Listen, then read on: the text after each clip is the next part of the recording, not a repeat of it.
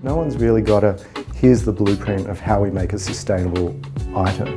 Outerknown is genuinely on that mission. I run a small company, a small family office called The Brand Room. We made a bit of a decision to invest in planet positive companies. I came across Outerknown and I've met John before. I would say John is like the Kelly Slater of the fashion world.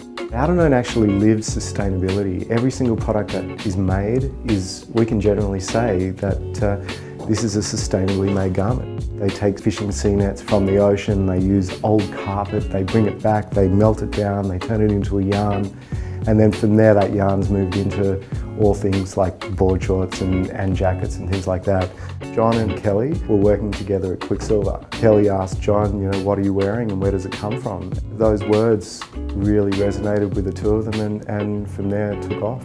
The key thing that I love about it is the quality is fantastic. They don't want to make a product that's going to be around for 12 months or even 2 years. They want to build something to last.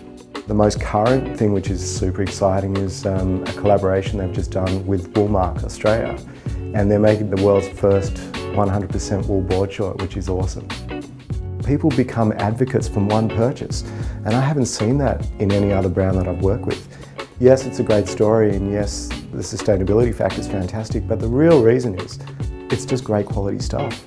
The Iconic have been our partners from the start. It's been a great relationship, it's a growing relationship. They've been supporting us from day one and we're just super excited to be a part of it.